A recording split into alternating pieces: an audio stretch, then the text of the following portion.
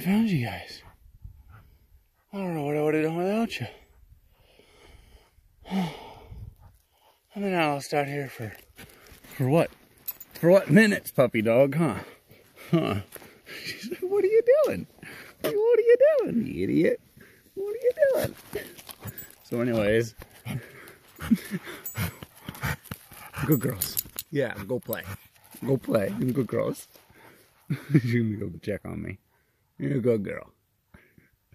So yeah, you're lost out here in the desert. Anywhere. Forest, beach, anything.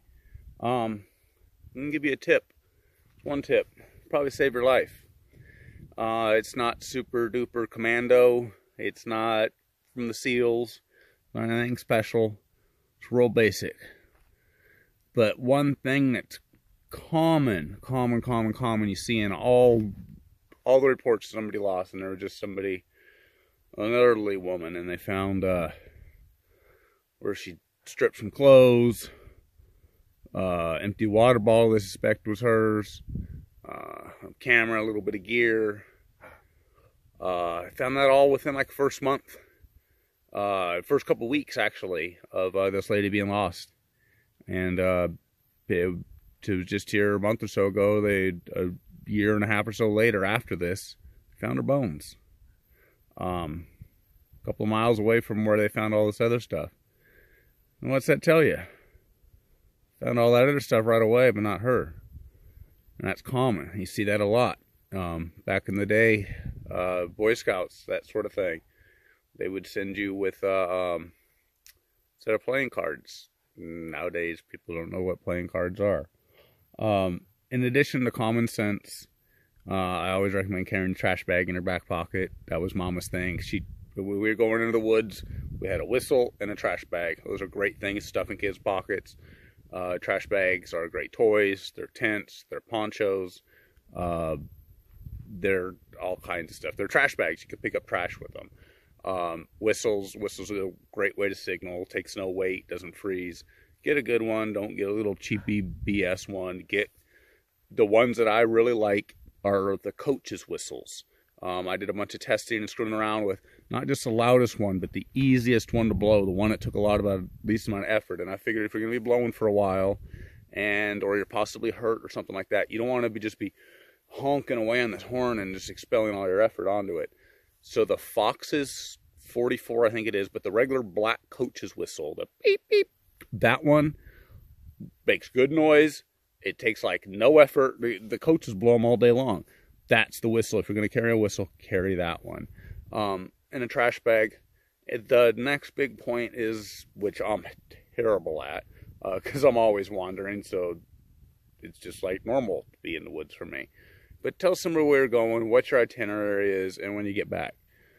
Because the reason is, like this lady, she got separated from her husband and her dog, and because he went to turn the RV around and she wanted to go for a walk. That's what happened, I believe what it is. But anyways, it just happens so quick. So the thing I want you to carry with you, the important piece of kit that, like I said, will probably save your life, is this magical little thing right here. Look at this. Well, it's two pieces, but I classified it as one.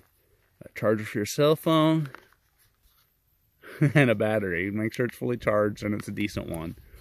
But yeah, play Angry Turds or Pokemon or something on your phone and wait. Somebody's going to come looking for you. They'll follow your tracks. Most people don't go that far anyways. Like I said, most people just go, to me it's like a half mile. Everywhere, as far as everyone that goes down the trail. Whatever happened, just stay where you're at. Where you got lost is probably real close to where you should have been anyway. So if you just stay right there, there will be searchers along that trail where you should have been anyways. They'll be calling, they'll be looking for you.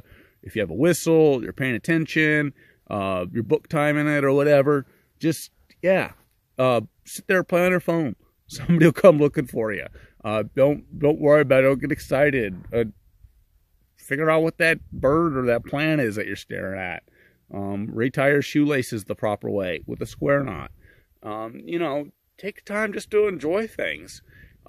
don't go wandering. If you don't know where you're going, you're only going to make, guaranteed, you're only going to make the situation worse.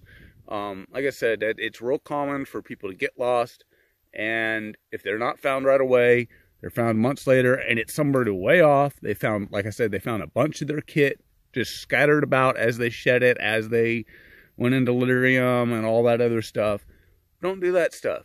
If you're in a normal area where people normally are, chances are, no matter how remote you think you are in the woods sometimes too, somebody's going to come wandering right upon you. So just stay where you're at. And if anything, lay some stuff out. Act like you're in this, you know, draw a little attention to yourself in that general area, but have some fun with it. I hate people stacking rocks. I was about to say that. Don't stack rocks. That's like you proving you're a kindergartner. I can go like that. I'm a kindergarten. Oh, I'm special. Sorry. Anyways, don't. Yeah, if you got to stack rocks, stack rocks. Pick up trash. Do something. Gather shiny objects for the things that fly above you to get their attention. But just don't wander off. Have a plan. Slow down. Don't make things worse. Be good and mind your top knot, pilgrim.